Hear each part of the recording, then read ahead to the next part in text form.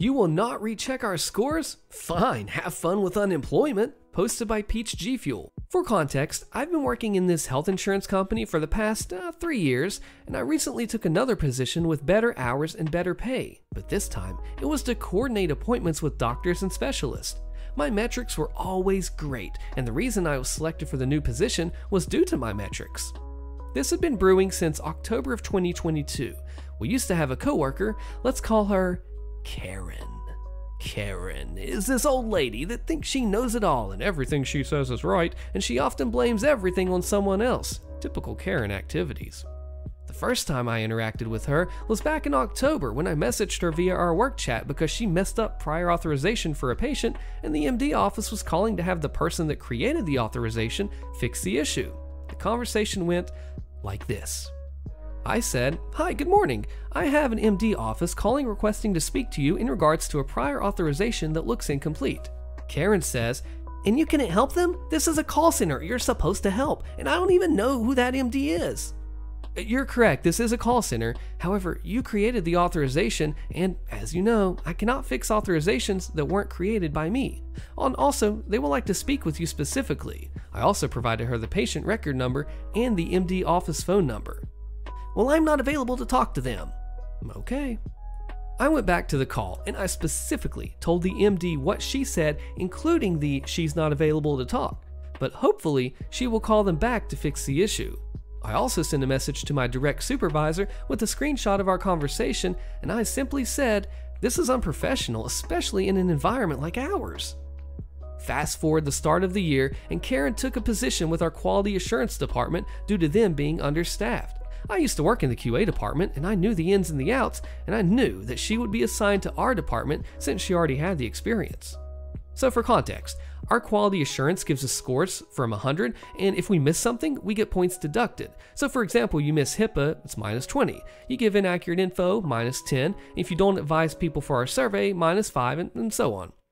So in January comes my first bad score in 3 years in the company. It was a 56%. And I was astonished because it's the first time that I've had a bad score. But I also make sure that this score is correct, and our company gives us a choice to listen to our calls just to be sure, just in case the quality agent made a mistake.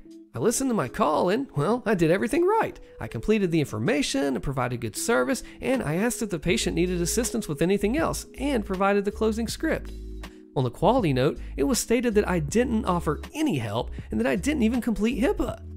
I sent it to my supervisor, and he stated that when I offered the closing script, the patient asked something and I replied and disconnected the call. Okay, I still said the closing script and his question, and my answer literally lasted 5 seconds. My supervisor still went to her and managed to fix the score to a 95% because she felt like I didn't provide a survey. If someone's worked in a call center, you know that the metrics are everything, and one bad thing will quickly not get your monthly bonuses, and on top of that, we get our butts handed to us by management because if we don't achieve the metrics, they also don't get bonuses. So I took screenshots of our conversation and I saved it in a file, and then I sent it to my personal email since I know our IT department is known for deleting anything that's not a working system or appropriate.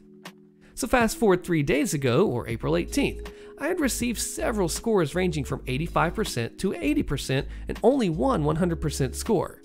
The 100 score, I received it because Karen wasn't the one who audited my call, and the other person found everything alright. But the 85% looked fishy since the first thing you see is the patient name, and I quickly remembered the call because the person was funny and I enjoyed the call. I listened to the call and of course I did everything perfectly. However, Karen put on the system that she deducted 10 points for not telling the patient that he had a copay for the visit and another 5 points for extending the call. What? I contacted my supervisor and let him know of what happened, however, I didn't receive a response. I was confused, so I sent a message to a coworker who had told that they had been having the same issue with Karen with the inaccurate audits, and the department is not achieving their monthly goals due to it. Since my supervisor didn't reply, I did what everyone does when management doesn't reply. Well, I messaged Karen, and I sent her a message that just said, "Hey, I have seen some inaccurate audits and I would like to know if you could recheck them since I listened to the calls and everything was done properly." The reply I received was, "All audit scores are final and cannot be appealed." I knew it was a lie, since I worked with quality before, and I know it could be changed. I replied, hey, I worked in that department for 1 year, and I know it could be rechecked and reversed, right? Karen said, your previous position is irrelevant in this matter. If you don't like the score, you can go ahead and submit a complaint to my supervisor. I replied, okay, have a good day, knowing that her supervisor knows me really well. Cue malicious compliance. I just didn't create one formal complaint. I created one complaint for each time that she scored me incorrectly. Not only that, but I also told my 19 coworkers what she said and advised them that if they would like their scores overturned and rechecked, they could send a complaint to her supervisor, but only send one complaint per bad score. And also, to let you guys know, we don't get one audit a month. No. We get audited 10 times per month. In the span of 24 hours, her supervisor must have received around 200 complaints from our department, complaining for one person, Karen. The first complaint was mine with Karen's conversation, saying that all decisions are final and she cannot recheck or overturn, and also saying to submit a complaint to her supervisor. Her supervisor sent me a message saying that they will evaluate all the complaints and scores and we will be receiving a message. That was on Monday, April 17th. Tuesday, we didn't get any messages. Wednesday, I couldn't go to work due to my illness. But today, on April the 20th, I received a message from her supervisor stating that my scores have been reviewed and properly scored, and also stating that my supervisor will be under investigation because any complaint should be submitted to his manager and he never submitted anything, and that the employee has been terminated. But the best part is logging into our chat and seeing Karen's profile with no pictures, and instead of her name, it only said unknown user. The morale of our group is better, and I hope we don't have issues again. Oh man, this is just awesome because you think it's just going to be nice little MC, right? Get the job done type stuff. But then you find out, oh, we are going in as a group together, 20 people strong. Oh, we have all complaints against this Karen who gets into the position that I, or OP, was in, thinking she knows it all, but then I have some back issues there and I know more. Well, then that's 200 complaints to go to the supervisor and just completely obliterate Karen. So I'm thinking supervisor's poor guy's going to be a bystander to this here. Turns out he's messed up too and doesn't send the stuff to his manager. So everybody, like the castle has now crumbled and fallen down on all of these. It's like the piggies with the straw house and the stick house. That is what they're constructed of. This was an amazing job for OP to tear this whole thing down, destroy this operation, and get justice. This story is completely wild, and I had a lot of fun with the voices for it, so I hope you enjoy. Do your job. Okay, Karen, posted by Not the Golden Child 616. So I work in online fulfillment at a large home, garden, and building supply store. Mysterious. My job title comes into play later, as technically we aren't supposed to work with customers directly, just point them in the right direction or find another associate who works in that department. I had a massive order to grab, several heavy and large pieces of sheet metal and screws. Problem is, the sheet metal size I need isn't where it's meant to be, so I'm having to scan pretty much, everything to figure out what's what. Bigger problem? This lingering in the wild sadly put me at a range of a wild Karen attack. Wild Karen in a raging harpy voice says, "Are you going to help me or not?" I'm suddenly very confused looking at her, especially as she hasn't spoken to me at all. She says, increasingly annoyed, "Well, I've been standing over there forever and you haven't offered to help me." I say, my bad, I can try? I don't work in this department, so it depends if..." Suddenly actively hostile Karen says, "Try? Ugh, no, you will. It doesn't matter if you work in this department or not." I'm taking calming breaths so I don't lash back, wondering what this woman's problem is. Okay, what do you need? Definitely unable to control annoyance in my tone as this woman is yelling at me. This!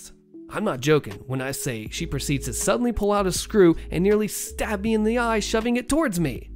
I push her hand away, feeling much less calm as I have PTSD reactions to people putting hands in my face, much less of a freaking screw. Now I'm visibly shaking.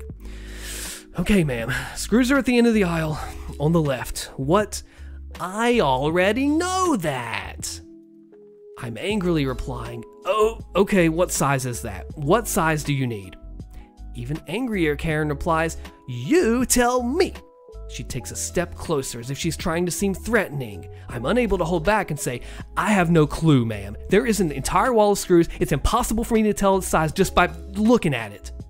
You will not come at me like that. She says me like she's some royal and I should feel afraid. Your manager would not like that.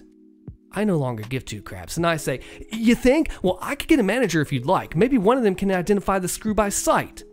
Don't make me mad today. Just do your job. Cue what could count as malicious compliance. I realized that I'd already told her exactly where that product is that she needed and where it would be located. Yes, ma'am. I walked away from her to my trolley and proceeded to continue looking for the items on my order. What are you doing? I'm doing my job. What was funny was, an aisle over, one of our assistant managers actually was nearby, with Karen ranting and stomping like a toddler. I walked over when I noticed him and told him that I had two issues. One, can't find the item, and two, I got a Karen that he may want to talk to. He laughed and showed me where the correct size sheet metal improperly was and totally ignored her, same as I was, until she huffed loudly and stormed away. I don't think she liked that my manager did like how I handled the situation.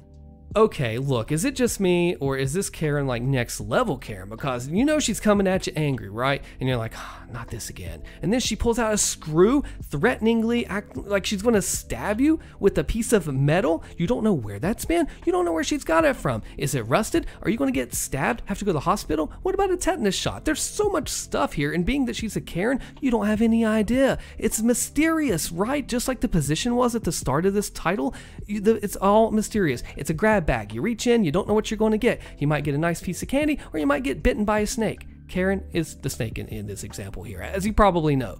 OP, good job holding your cool as well as you did. I know it was tough, but holy crap, you had a day, man. You had a freaking day. OP nailed it. Karen got screwed. Hammer down, OP, and drill that MC in. How about some dad joke humor for this one? The Karen of my building told me her keycard isn't working, demanded that I fix her keycard. So I did. Posted by I'm the One Who. This just happened like maybe 5 minutes ago, and I think it's hilarious. I'm the facility manager for my building. Everything that happens and goes wrong is my responsibility, so I make sure that everything runs smoothly. My boss has made it clear it's my building, and I was hired to not only keep people in line, but run everything. I'm not a jerk, but I do hold people accountable, forcibly but politely. There was no facility manager for a long time before I came along, and both clients and employees ran amok with no order. In the 4 months that I've been here, my boss has praised my performance and has gone to bat for me countless times. She is the best boss that I have ever had. I've got a firm but fair approach, and my reputation reflects that. So I've got a Karen in the building, and trust me, the name stereotype applies, who's just a counselor for family services, has nothing to do with our group. She likes to complain about, well, everything, and gives my boss a headache almost daily. She shares an office with another woman who, unfortunately, picks up on her Karen tendencies. She's like a Karen in training. I've been doing a keycard audit all week, and I knew to leave Karen's keycard alone because she's the only Karen in the building, so her name stands out. I am missing 75 keycards, lots of former employees having all door access, dating all the way back to 2015. You can't have that, so I deleted a lot of them, especially if it'd be like a wacky name or just like a room number or something. However, I did delete Kit's card information, Karen in training, because it wasn't under her name. She just came to tell me her keycard wasn't working, and Karen happened to be passing by and overheard it. I went and fixed Kit's keycard, and we went to go check to see if it worked or not. We found Karen outside the office waiting, complaining to my boss that her keycard didn't work either. Karen wandered away, and my boss rolled her eyes, and I smiled, and I told her that I would take care of it. After checking to make sure Kit's keycard worked, I went downstairs to check the system, looked up Karen, and hey, wouldn't you know it, her keycard was completely fine. In fact, it showed that she had a master keycard. So I changed all of her permissions and I limited her back to just her room only. So I went upstairs and I got my boss's attention because her office is next door to the ladies, and I mouthed, "Listen," and pointed. I opened their door and was all, "Hey Karen, I went and checked your keycard in the system. Everything is good to go. In fact, it said you had a master key to the building and, well, per the company orders, so since you're not a contractor or a company employee, I can't give you that access. So I had to revoke your status to just this room only. Can't have you bugging people on official business," as I winked. "Thanks for bringing your keycard to my attention." She started to object that she needed that master keycard because XYZ, and I was all, "Yeah, sorry, maybe before, but I'm the facility manager and you don't need access to everything except this office. And hey, if you do, it's outside your pay grade, so you'll have to come get me. Okay, cool, thanks, bye." And then I just closed the door on her mid-sentence. My boss was quietly laughing her butt off in her office and gave me an air high five. This is funny, right? Because she's all thinking that, oh, I'm going to say my keycard's not working, blah, blah, blah. And it turns out it's actually working and she's just being a Karen. And then he checks it out, right? And it turns out she's got a master key. She can go everywhere and she's not supposed to go everywhere anymore. So does a little MC, right, on the keycard, revokes everything, breaks the news to Karen in a totally sarcastic, sly, sneaky, and nice little way, just as a response to a Karen, right? And then boom. Nails that MC. Karen got what was coming to her. In a funny way. She had the keys to the kingdom, and you snatched them right up from her. Nice job, man. You've decided to fire me because I was in the hospital? Miss your wedding dinner tasting then, posted by Liko Y. This happened when I just graduated university. I had my main job over the weekend, which paid the living, and a side job at a large mobile phone and broadband selling company, basically retail, but with phones. The shop was located inside a larger retail store as an island in the middle, and of course, a lot of people didn't know about it, and didn't exactly visit our store to buy a contract or an upgrade. Instead, they would go to the store on the high street, which was a lot nicer and bigger compared to our island. A few important details about the store. The working times are usually 9 till 2000 hours on the weekdays. Tills have to be shut at 8 p.m., otherwise it causes issues with accounting. Staff members, unless they're warehouse, cannot stay past 8:10 or 8:15 due to insurance reasons, and only the managers can lock the store up. Warehouse can stay later and they have their own exit, however it can't be used by those who are not working in the warehouse. When you start and finish, you have to put the times in a special machine which compares them to your rota, same when you go to lunch. If you finish earlier than you're scheduled, then the machine will automatically put it as unauthorized absence. The other option is putting it as sick. You cannot take holiday on the day, and the times of the rota cannot be changed on the day either. So you can't put someone as starting at 9 and change the same day as the starting at 10, as it wouldn't allow you to. If you forgot to clock out, the extra time will be counted as overtime and only the manager can amend it, but they cannot make it that you worked less than what's on the rota. However, it's also a lot easier to amend the times on the same day, as if you're trying to do it the next day, you'll need the details of the member of staff to do it, like their memorable word and so on. Also in our island store, you must have at least 2 employers working during the same hours, as per company policy. It was my last day at said store. My manager decided to let me go because I didn't attend a shift due to being in the hospital, and I was still on my probation. I was told that I still have to work the notice period, which was 2 weeks. My manager, I'll call him Dan, had to create rotas 2 weeks in advance as per company policy. He can change the rotas up to last Friday of the week, meaning that he can change next week's rota on the Friday before, but not after. So Dan scheduled me on my last day on a 1700 to 2100 hour shift when my usual shifts are 16 to 20. I have asked him if this was correct both personally and in the team group chat, and he confirmed it. Dan was also the type of those whiny managers who don't do anything but complain about everything, and they don't bother to train you or show you the ropes. So I kinda knew he made a mistake, but decided not to mention it. Cue malicious compliance. Friday rolls on, and I'm hungry, so I decided to have a late lunch before my shift starts. I'm putting the order through and notice Dan is trying to call me. I decline. I finish my order to feel that Dan is trying to call me again alongside with a few texts received from him. I decide to reply. Dan says, "Hey, where are you? You are not at the store and it's already past 4 and we have one of the higher-ups checking how things are going." Oh, I'm having lunch," I say.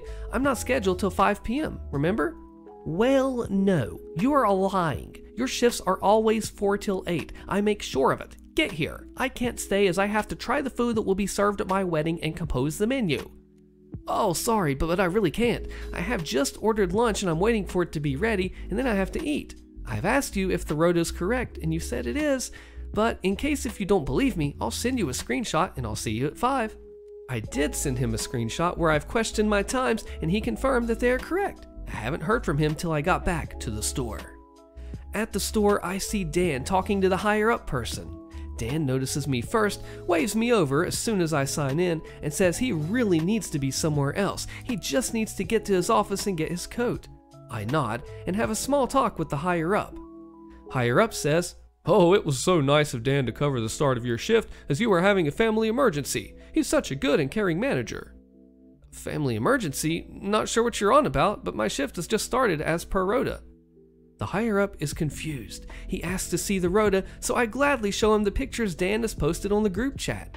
Then higher up turns to me and another member of staff and asks if one of us is a team leader, and if not, when did we start?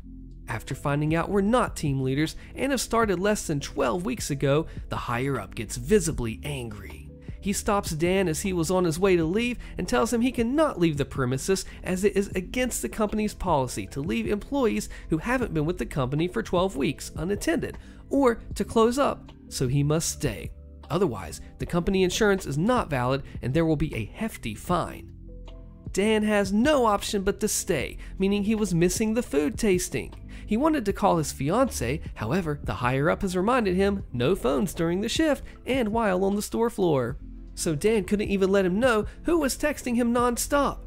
While higher up was there and while Dan was forced to do his job, I had a few more conversations with him and brought up all the things Dan failed to provide us for training on, and alongside with the lack of support in any progression meetings. So by 8 o'clock, higher up was ticked with Dan and was organizing a meeting with him and extra training for him, which I don't think was paid, as Dan had to do it outside of work hours. He was also put on a close monitor for at least a month. As everyone was leaving at 8 p.m., I was slowly getting ready. Dan had tried to hurry me up, but I was mainly ignoring him. "The store needs to be closed before 8:10, hurry up." "Oh, but you scheduled me till 9 p.m. today. I can't leave before that as the system won't allow me to clock out."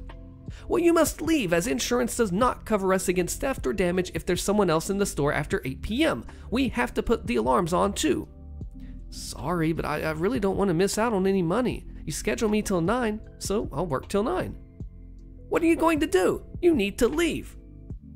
"I can clean the display models and the island does look like it needs to be vacuumed." The higher up was having the best time in the world. He was still there enjoying the show since he saw that Dan put me till 9 p.m.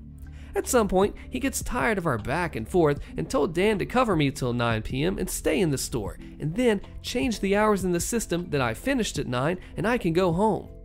Dan has tried to argue, but the higher up has pointed out that it was his mistake, and if something happens in the store, he will be the one responsible, as he should have checked the rotas beforehand.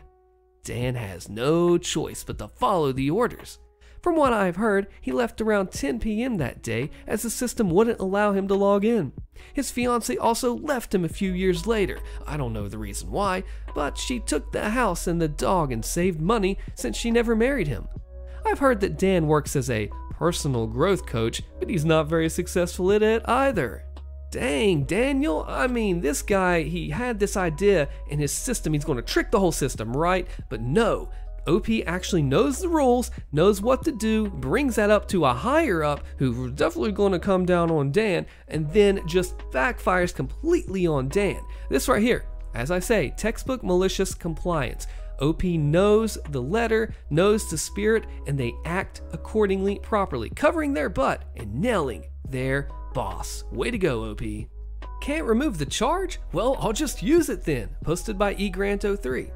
In the early 2000s, when I first moved out on my own, I rented from a complex that charged you for assigned parking.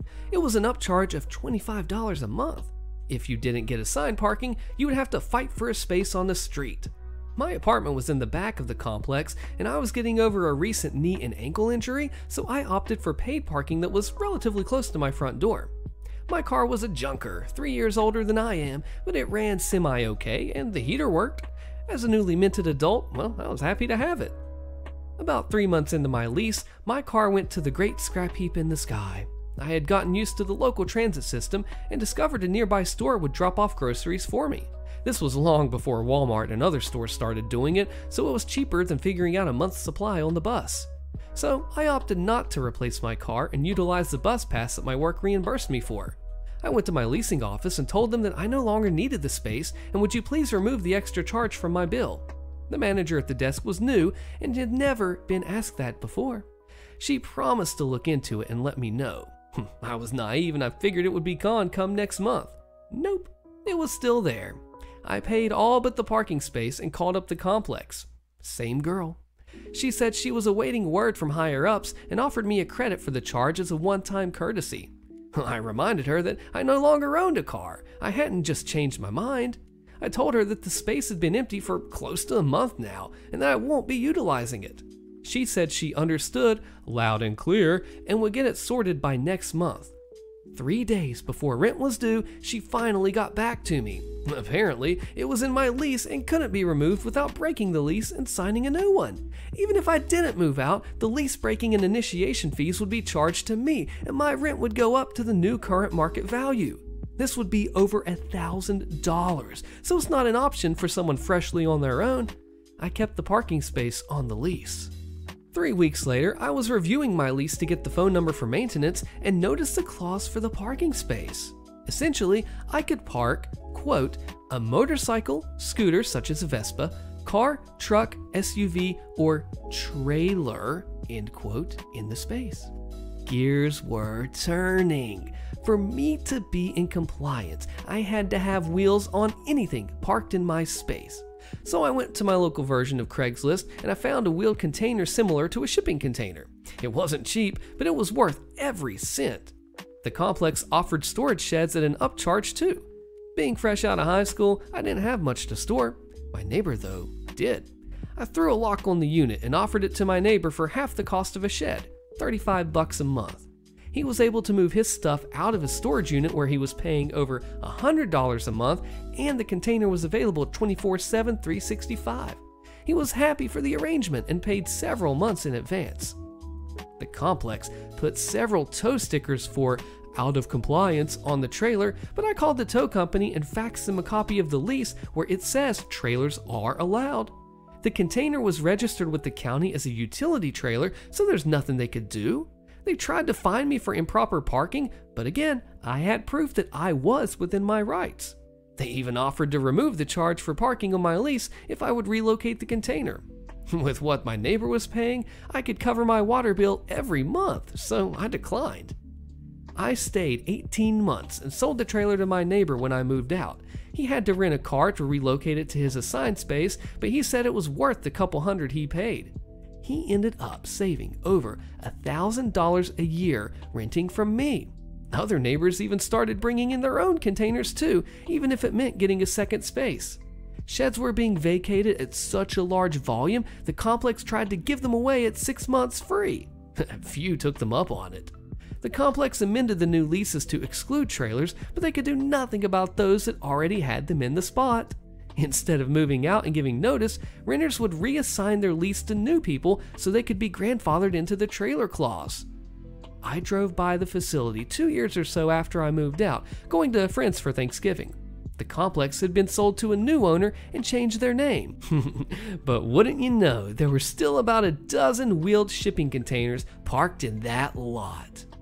Oh man, I love this because you go in thinking it's going to be some MC, right, dealing that justice, and it turns out you're making money, costing them money, saving your neighbor money, and then complying maliciously with the rules. They changed the whole freaking agreement. 2 years later, it's a whole new company under it. Like, I didn't expect this to go nuclear. I just read a story the other day that went from MC to nuclear, and it's like, okay, OP, you surprised me. You snuck one up on me and you got me. You just totally took these rules and just dodge, dip, duck, dive, and dodge all around them. That's just incredible. There's nothing more to say. That's incredible. Don't let your kid have consequences. Okay. Posted by Senior Motor 2647. So I'm a 23-year-old female nanny. For the family I work for, there are 7 kids. Yes, 7. All ranging from 14 years old to 10 months old. I've been working for them for about 8 months, and I've never really had an issue. They're a good family, for the most part. A key part here is all the kids are homeschooled, so they don't really get out a lot. Unfortunately, that leads to mom and dad spoiling them quite a lot. And since I've started, I've had quite a bit of a discipline issue. They throw tantrums, throw things, and they scream a lot. Finally, mom recently put on discipline because their tantrums led me to getting an injury. I was pushed down the stairs. So she implemented a timeout routine. It was going well for almost everyone. So here is where the story truly begins. The second to youngest is 2.5, almost 3. His tantrums are some of the worst, and instead of really disciplining him, she coddles him. If he screams and yells, she just picks him up and gives him whatever he wants. He will also throw things and hit whoever is telling him no, and mom doesn't do anything. On Wednesday this week, mom had an appointment, and when he woke up from his nap and she wasn't there, he freaked out. I tried to calm him by playing games, food, or reading books, but nothing worked. He just got louder and more aggressive. He even hit me and his siblings. Eventually, he woke the baby, and when I got her, he tried to even hurt her. So, with no other real options working to calm him down, I pick him up, sit him on his bed, and said, "Time out. You do not behave this way. When you calm down, you can come out." He finally is calming down after several minutes, and mom comes home. Oh, she was quite upset that he got a timeout because she says that he's too young and he doesn't know any better. Now, I understand that he is young, but I've been a nanny for a while and I've learned that 2 or 3 is a normal age for discipline, so they learn to know better. I only do a minute per year age, and it only goes longer if they can't calm down, though I check in every minute. She was also upset that I used his room as a timeout. Now that part I can get, and hey, I can understand that at this age, associating timeout with where he sleeps, I can agree that we don't do that. But I had to ask, when he's acting like this, what do you want me to do? She said, let me handle it. If I'm not there, give him what he wants. It's not worth the fight. Okay, but what if it's something I can't give? She replied, if you can't just let him go through it, he'll calm down quickly. I looked at her like, are you serious? You do realize how he can be, right? But okay. Cue malicious compliance. The next day, mom had another appointment and she was gone when he woke up. And of course, he wanted her and only her. I said, sorry, she's not here. Why don't we play a game? He screams, no. I ask, you want a snack? He screams and starts slapping at my hands.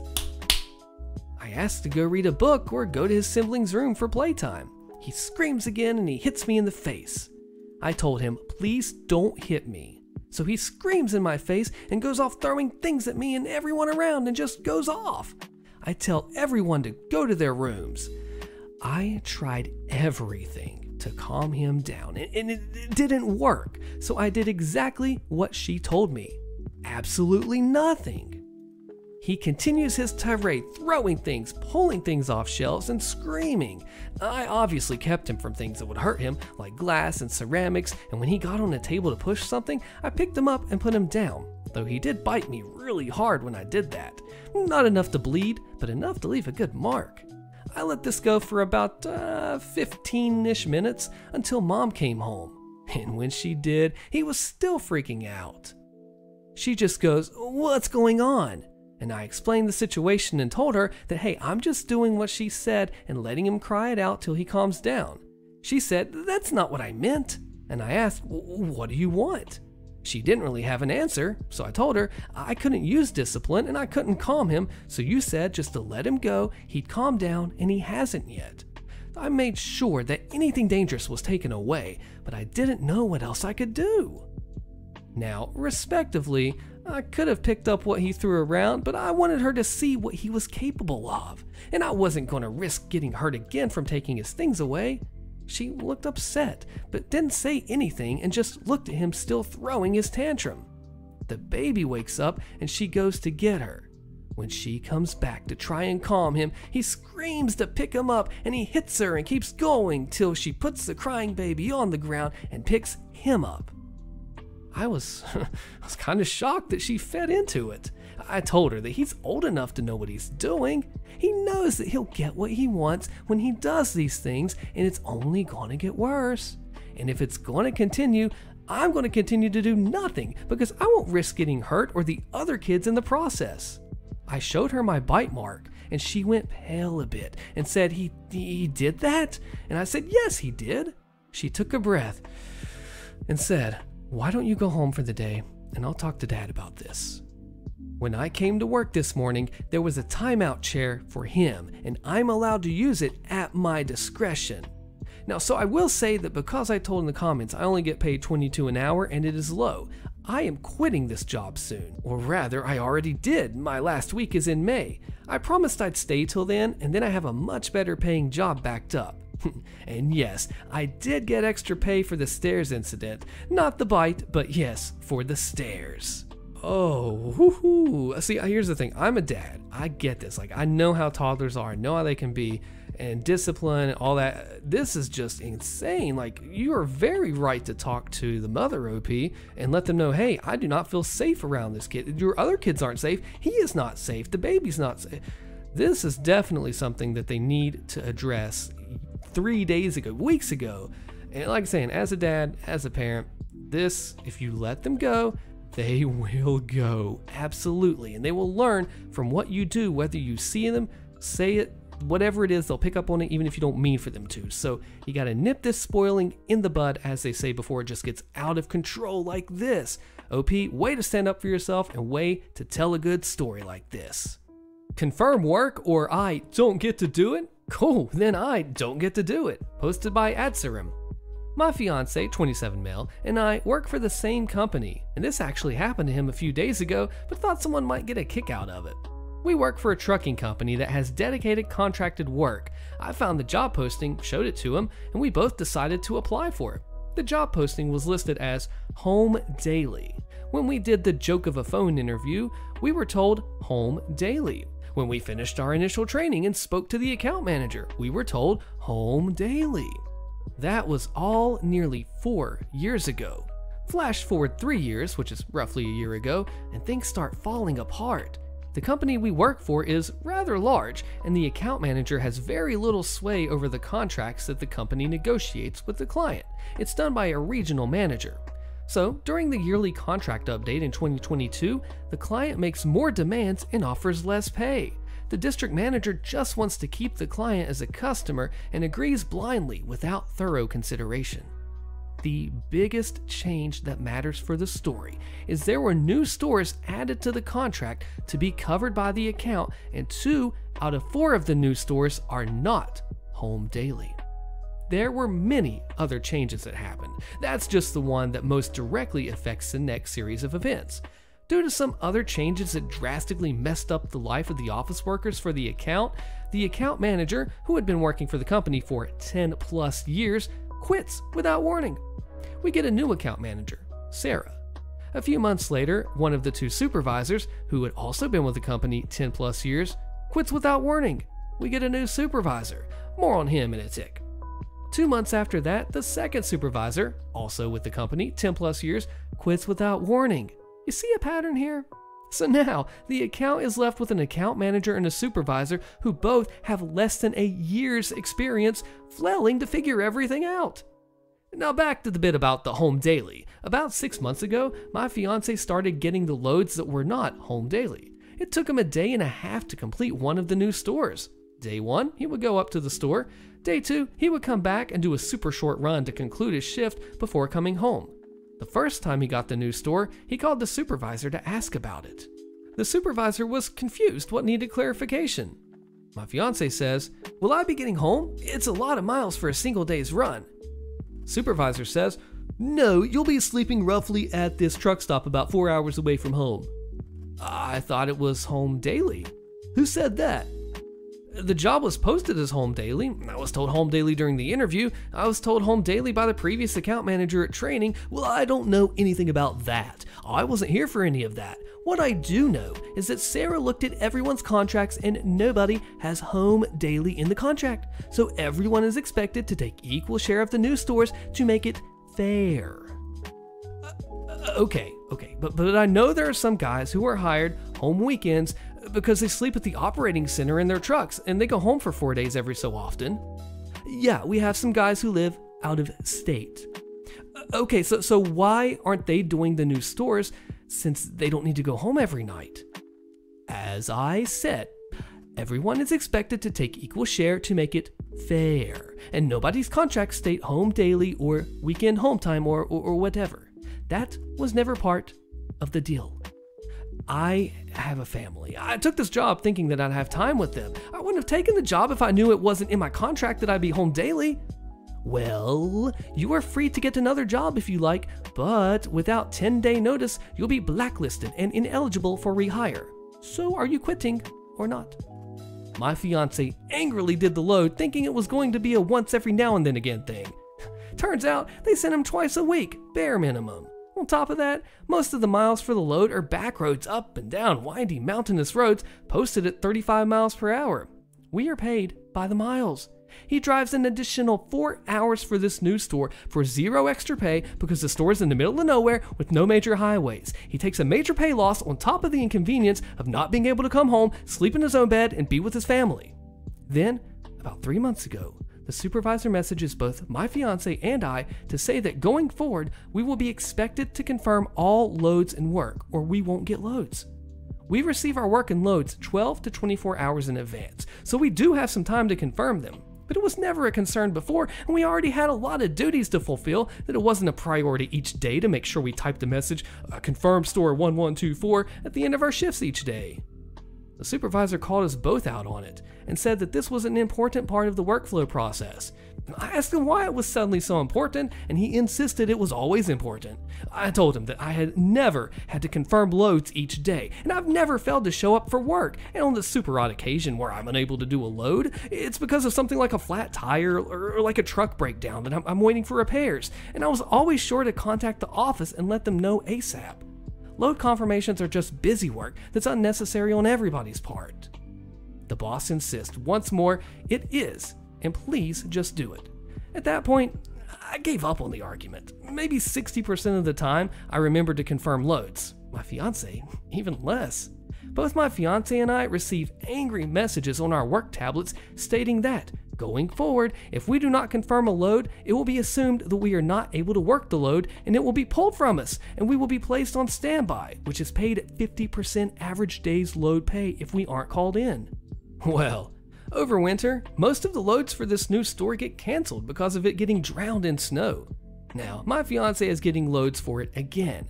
He got a notification that he was supposed to go to this new store on Sunday. Guess who forgot to confirm his load on Saturday?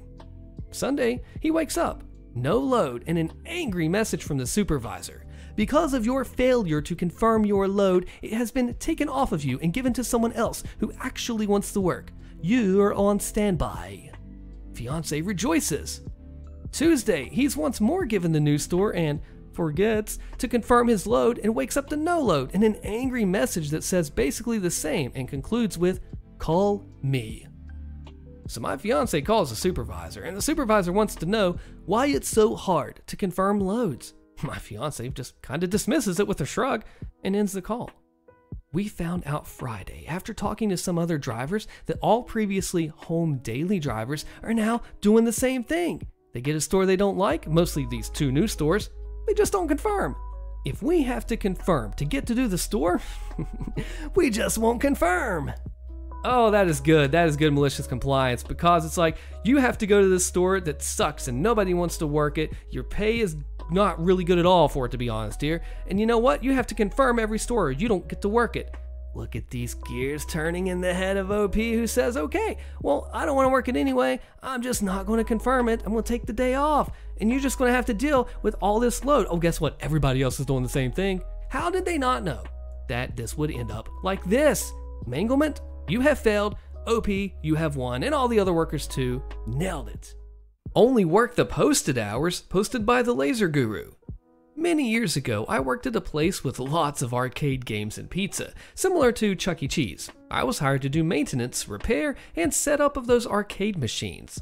There was already someone there doing this, but they were never allowed to work more than 40 hours a week, and the place was open 7 days a week, 9 hours a day. So that's 63 hours a week, not including prep for opening and cleanup after closing. At the end of my first shift, I was told that I also was expected to help with cleanup, since everyone that worked close had to help with cleanup. All my shifts were close shifts. This meant that I had less time before my morning classes than I expected when taking the job, but a few extra bucks was valuable to a starving college student. Fast forward about 2 months. New manager, fresh out of high school, gets his big boy boots on and starts making rules. First rule. A schedule with everyone's hours for the next week would be posted by Friday morning. Second rule, you must clock in before your posted shift start time, but not more than 5 minutes before your shift. Third rule, you must clock out at the end of your posted shift end time, no more than 5 minutes after. At the end of my first shift, after these rules were created, I clocked out and left everyone else to do the cleanup. To be clear, it's not like I was getting time and a half overtime or anything. All I expected was to be paid my normal rate, and they didn't even want to pay even that. So I clocked out and left. At the beginning of my next shift, they were angry. They expected me to clock out and then work over an hour for free.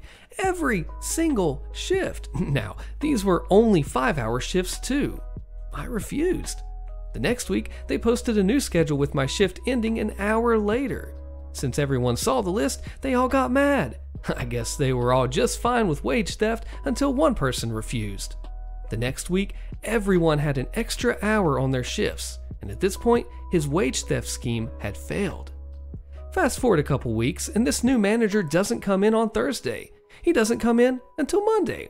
No schedule is posted. Monday afternoon, I go in to get my check, and I say, "See you next week." I'm told my shift started half an hour ago. I say that I made plans since I wasn't on the schedule. Well, no schedule means that I couldn't be on it.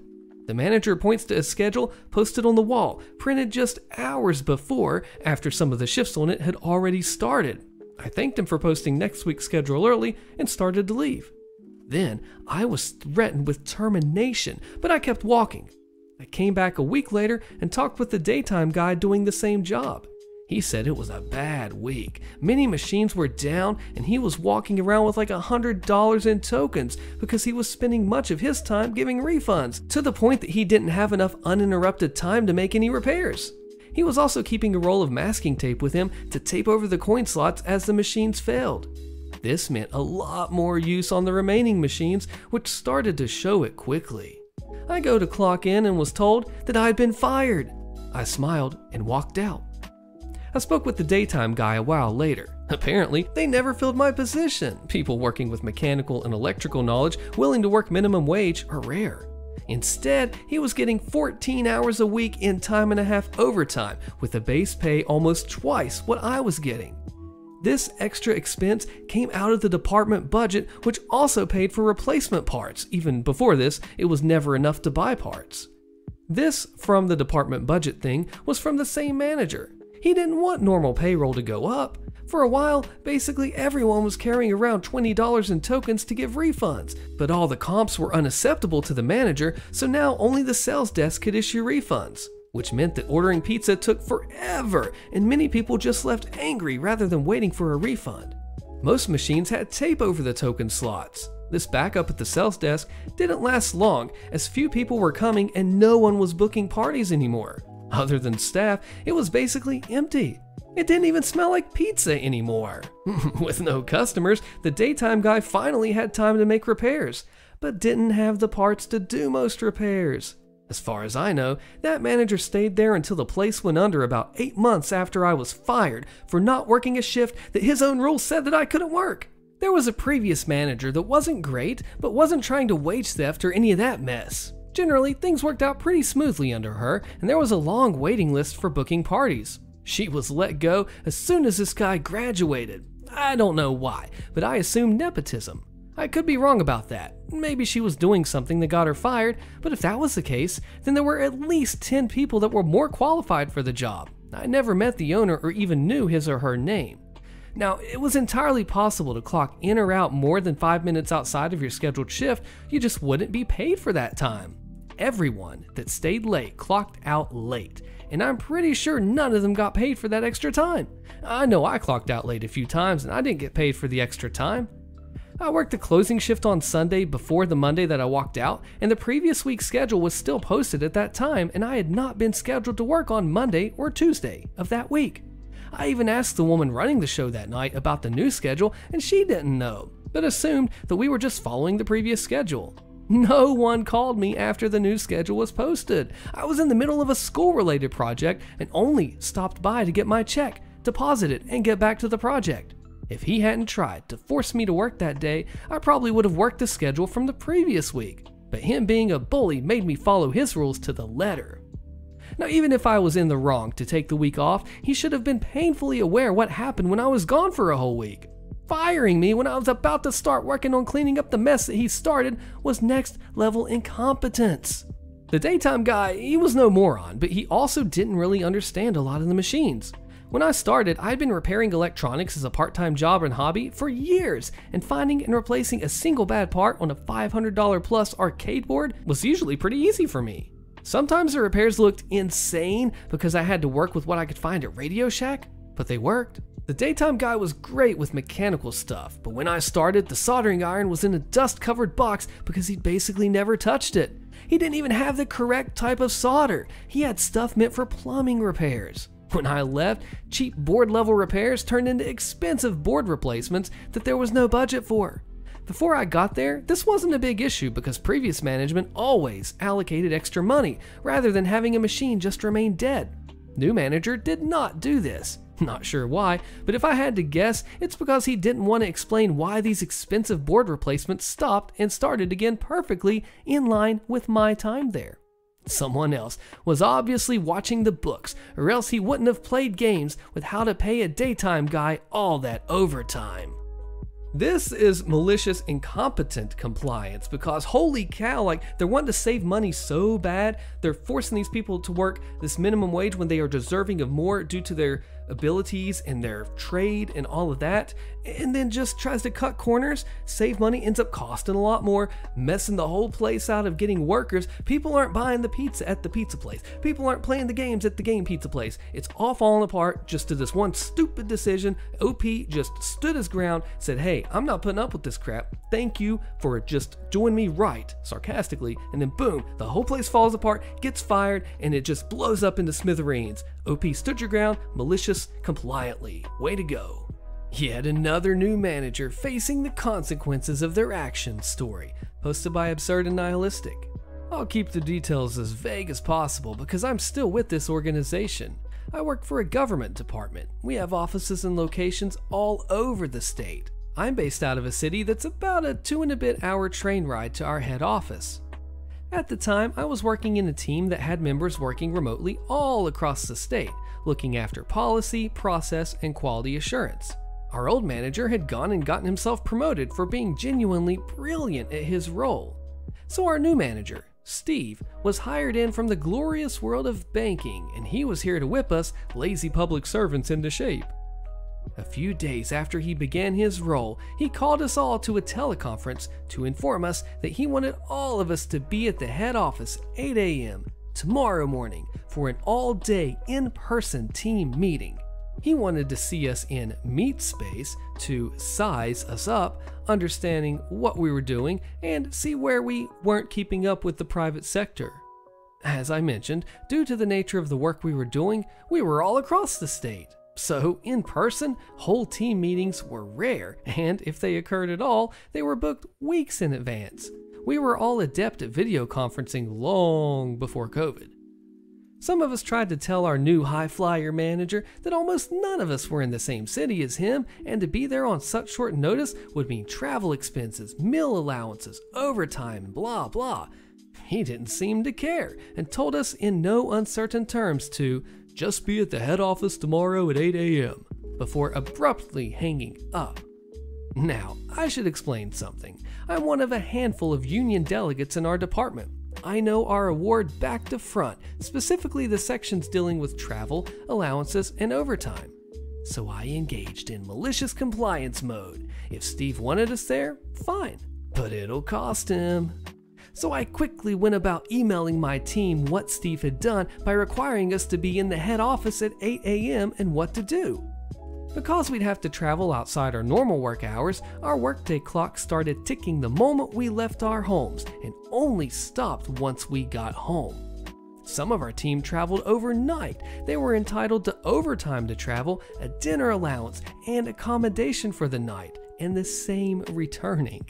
As someone traveling in the morning before 7 a.m., I was entitled to a breakfast allowance, lunch allowance, and if I got home after 9 p.m., a dinner allowance also. So I left my house at 5 a.m. to catch the only train that would get me there in time. The train was running slightly behind, but I made it in time. So my first 3 hours of my workday down, and I'd done no work. After a brief period of us introducing ourselves to Steve, he proceeded to spend the next 4 hours telling us about all of the things he did at the bank, how he made so much money for them, where they'd sent him as a holiday bonus, how we're all stuck in the past in the public service. The work he'd seen wasn't up to private sector standards and blah blah blah blah. He had all the cocksureness of a finance bro who had always failed upwards because others had picked up his slack. By 3 p.m., my entire team were into overtime pay territory, and Steve was just warming up with his non-charm offensive. Another 3 hours goes by with Steve verbally patting himself on the back, deeply in love hearing his own voice, but all I hear is cha-ching, cha-ching. Steve decided that 5 p.m. was a good time to finish up. He stopped mid-sentence, looked at his watch, and unceremoniously said, "That's all for today, go home now," and walked out. After I and a few others gave a few awkward shrugs to each other, we all packed up and started to make our separate ways home after doing no work all day. I, myself, got to the train station pretty quickly, and I saw a train was leaving soon that would get me home around 8 p.m. Or I could catch the all stations train and get home closer to 9:30 p.m. You know what? No matter how fast I could run, I just couldn't catch that earlier train. Darn, I just have to catch that all stations train and be on the clock for another hour and a half, plus have my dinner paid for. Such rotten luck. I submitted my claims the next day, 4.5 hours at double rate, my train tickets, my taxi fares to and from the train station, my breakfast, lunch, and dinner allowances. For me alone, it was close to a $500 expense claim. The rest of my team followed suit and ensured they claimed everything too. Steve tried to fight us on approval for the claims, but quickly learned that, unlike in the world of banking, most public servants are union, and we'd raise living heck if he denied our award guaranteed allowances. His all-day Steve Fest symposium blew a good $6,000 hole in his budget. Needless to say, while Steve was our manager, he never required us to attend an in-person meeting again. Video conferencing was just fine. He only lasted 6 months before leaving for new opportunities. He just went back to his old job at the bank. Guess he was the one who couldn't keep up. You gotta love it here. New guy comes in managing, it's like, "I'm better than you, look at all the cool things I did, you all suck, you need to keep up with my pace." He doesn't listen to the rules, he doesn't know what he's talking about, and the workers do, especially OP, who knows all of the award stuff like the back of his hand. They coming in like, "Oh, alright, you wanna do this? It's gonna be on your bill, man." And then boom, $6,000 of a budget later, crashed out, just $500 for OP alone. Incredible malicious compliance, sticking to the rules, but just twisting them up just a little bit to make it awesomely fun. Killer MC story. Way to go, OP. A new manager was older than me, so knew my best way to run an event, posted by DannyBow87. I used to work part-time for my university running student events. Experience is the best teacher. I participated in these events as a student, assisted in these events under someone else as part of my scholarship, and as a staff member ran the events myself. We had a new college head who was much older, approximately 50 or 60, while everyone else was in their early 20s. This woman was the most pig-headed, arrogant fool you can imagine, and despite being new, she wouldn't sit back and observe how things worked or listen to those on our team who'd been there for years. No matter what you told her, when she announced something that wouldn't work or would cause problems, the answer was the same. I'm older, so I know best. Didn't matter if it would take you longer to do it her way, or in one case, if it was technically illegal. Of course, mistakes that we'd warned her would happen were always someone else's fault or swept under the carpet. During event planning, one look at the schedule told me that she hadn't allocated the team properly. Here's our email exchange. I said, probably not a good idea to have the whole team in an hour before the event, most of them standing around doing nothing. Best to get 5 or so people in for setup, most of the team in for running the event, and hold back another 3 or 4 for cleanup. College head said, no, I want everyone in helping out equally an hour before the event. They're only meant to do 2 hours work per event. If you have them an hour early for a 2-hour event, that's 3 hours. They'll all leave before cleanup, and the slackers will slack off, and the proactives will end up doing, everything. I'm older than you, and I know best. Just do as you are told. Cue malicious compliance. Fine, but I've got some personal business to do directly after the event. I'll handle procurement and setup, but we'll need to leave right after the event is over. That's fine. On to other business. Day of the event. The whole team showed up an hour before her setup. As expected, 5 or so did all the setup work, while most of the team stood around on their phones. Some even got bored and wandered off. It was not the team members' fault for standing around. Only so many people can do meal prep and set up tables without getting in each other's way. 10 minutes before the event, college head shows up and everything is running smoothly. The event was a lot of fun. Some of the team continued to wander off, some ran the events, and some participated. I was running around as a gopher, letting the college head take credit for the event in front of everyone. Not doing any work, mind you, but taking credit for it. I made sure to remind her I had to leave right at the end of the event for personal business in front of the other colleague heads several times. To be extra spiteful, I neglected to stop several team members from wandering off who'd done no work other than stand around talking and eating, and encouraged several people who'd definitely done 2 hours worth of work to call it a night and thank them for their help. Forgetful me, I also didn't tell team members standing around during events to start cleaning up as things were finishing. All the free food was gone. All the games were over. Both students and team members were wandering off into the night. And all of a sudden, college head says, wait, where are you going? There is so much mess and we've got to put away all the tables and tidy up all the different games, but everyone has left. Yes, we probably should have saved up a few team members to do cleanup, but they've all already done their 2 hours. Anyway, like I told you earlier, I've got some personal business to attend to directly after the event, so hey, I'll see you tomorrow. What personal business is it? This will take over an hour to do all this on my own. Hey, I'm sorry, but I said personal business because I wasn't comfortable discussing it with you or the team about what it was, as it really is quite personal, and I'm going to be late. I wandered off home for my personal business of closing all my curtains and playing Xbox in my underwear, chuckling at the thought of that arrogant woman having to do all that work by herself. The formal complaint she put in for me leaving didn't really go anywhere, as I just forwarded the email exchange to management.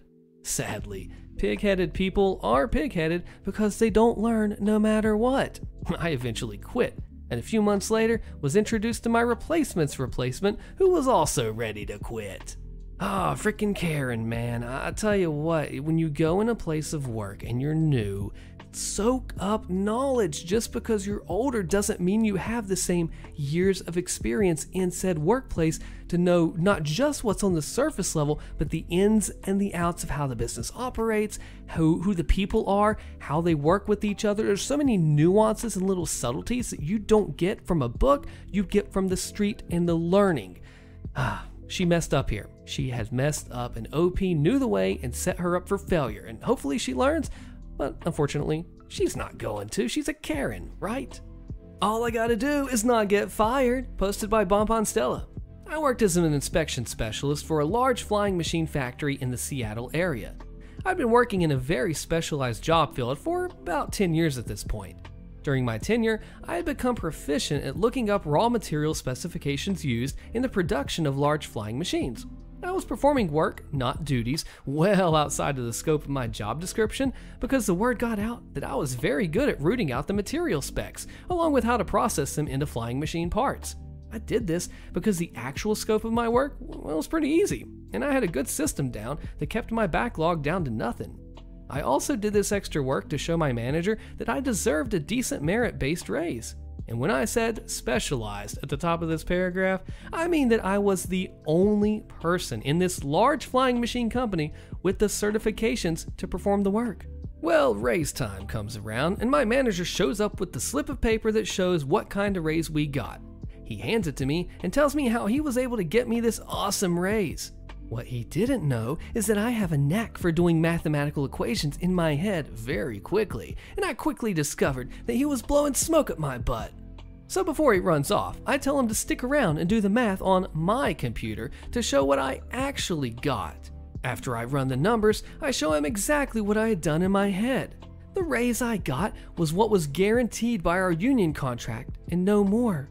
I confronted him about this, and he had nothing to say about it. I told him that I was doing the work of an employee at a higher job rating and that I should be getting compensated as such. He tells me to put together a package of what I've been doing and make an appointment for both of us to meet with HR to present my case for an upgrade. I put together my work package, set an appointment, and show up for the meeting. The HR lady looked at my work package and was amazed that I hadn't been upgraded. We chatted for about 15 minutes because my manager didn't show up, and we were giving him a chance to make the meeting. He ended up being a no-show, which meant no upgrade.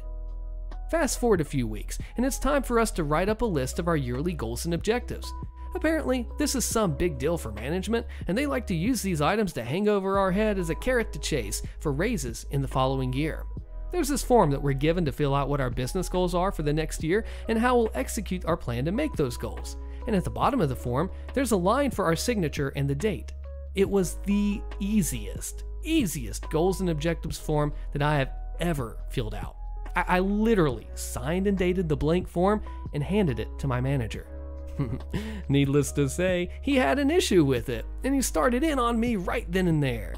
It was in an office where at least 6 of his management colleagues also had desks. He tells me that I can't just sign a blank sheet, and I tell him, I just did, a bit louder than my normal speaking voice.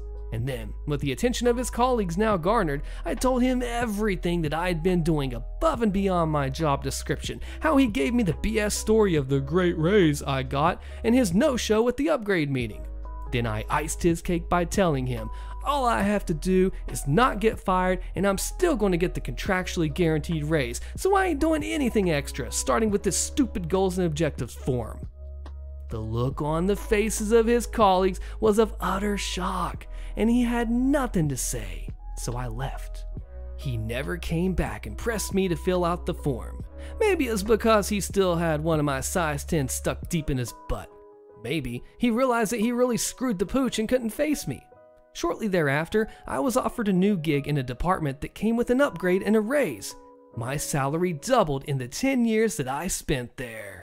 Oh, I like this because it's like, hey, throw me a bone. I'm doing so much stuff. I'm going above and beyond extra work, not just doing the bare minimum. Nobody else can literally nobody else can do this work. And then he says, here, fill out your form. I'm not showing up for the meeting. I don't really care. Do this.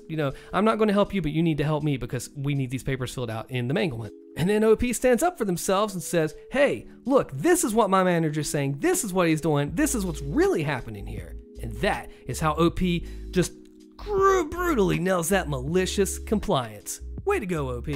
Don't calculate a table's bills the moment you get their ordered ticket. It makes it hard to keep track. You got it, boss. Posted by Danver Santiago. For starters, I'm a 23-year-old university student working part-time at my aunt's restaurant to make a little extra moolah before the academic year starts. My job is pretty simple. It's an all-rounder job where I need to take people's orders, send tickets to the kitchen, calculate each table's bills, and handle payments and clear tables. Basically, I'm currently working part-time as a waitress.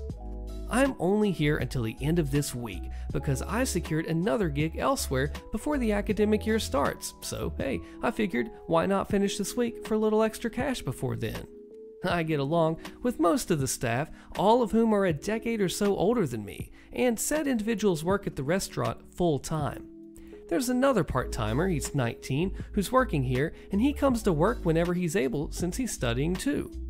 He wasn't around for a couple of weeks, so I've been left to sort out most waitressing matters.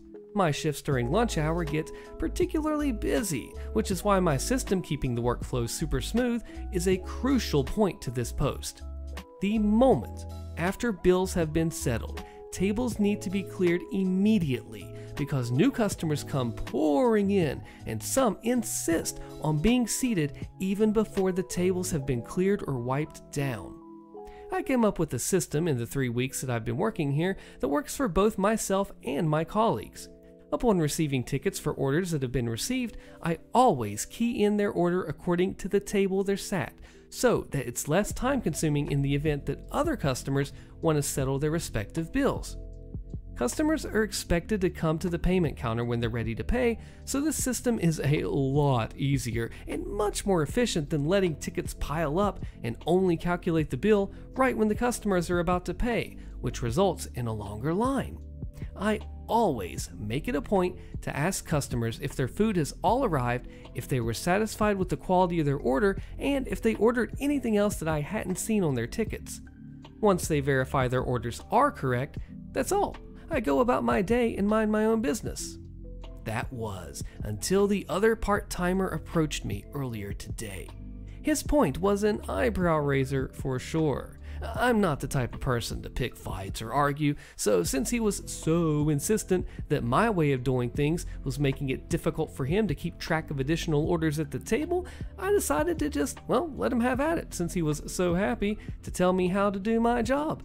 I simply smiled and nodded at him, making a beeline to the cleaning supplies and thinking to myself, so you want to stop punching in people's orders? Sure thing. For a solid hour or two, I only collected the tickets, bringing them to the cash register and letting them pile up, just as he requested. When I noticed customers stand up from their seats and make their way to the payment counter, I would speed walk to the cleaning supplies and start collecting plates to show that my hands were occupied and that I wouldn't be able to sort out people's bills. I left it all to my dear coworker who tried telling me what to do and how to do it. It was the right call to make because the line that followed, due to his insistence on changing the system, snaked about halfway through the restaurant, full of customers waiting their turn to pay their bill. Once lunch hour had died down, I smiled to myself and went back to keying in people's tickets the way I always had. My part-time coworker sheepishly approached me with new additions to existing orders since then. There is no MC greater than the kind where you say, hey, I've got the experience with this job, I know what to do, I know how to work it. Oh, your idea? Hey, look, it's just going to make things harder. And then they say, oh, no, it's fine. Then you put them right into the fire and say, okay, well then you try it. Maliciously complying, showing them hands-on with first-hand experience, hey, I'm wrong, you're right, I have to admit my failure. And then they know from there on to check their self before they wreck their self. Way to go, OP. I should accept request even though there could be legal issues? Got it. Posted by Bell Pepper Glass. I, a 22-year-old male, work as a teacher at my college's application school. We work little hours and we get paid a small amount of money too. It's like an internship. For the past semesters, I've been dealing with a supervisor who we'll call Sheila. She's around a 40-year-old female. Sheila is one of the 4 supervisors at the school. The supervisors usually drop by her class once in a while to check if the students are having their needs met or to solve any issues, like a student wants to retake a class and so on. My issue was that Sheila has a strange interest in me, and for some reason focused way too much on what I did at class to the point of obviously overlooking other teachers. Because Sheila isn't a professor from my department, she only knew about me from colleagues or rumors around college. Such rumors include, I bring whole meals to college instead of eating at the cafeteria like everyone else. What? I was supposed to be in another college. Why? And I'm not actually from the state. Now this one is true. And so on. She confronted me about these rumors in front of colleagues, but I brushed it off, which seemed to annoy her. Sheila then began to try and find out things that I wasn't able to do. She asked me questions about buying a very specific device, like imagine something like a Wi-Fi camera, which I, of course, wasn't able to answer.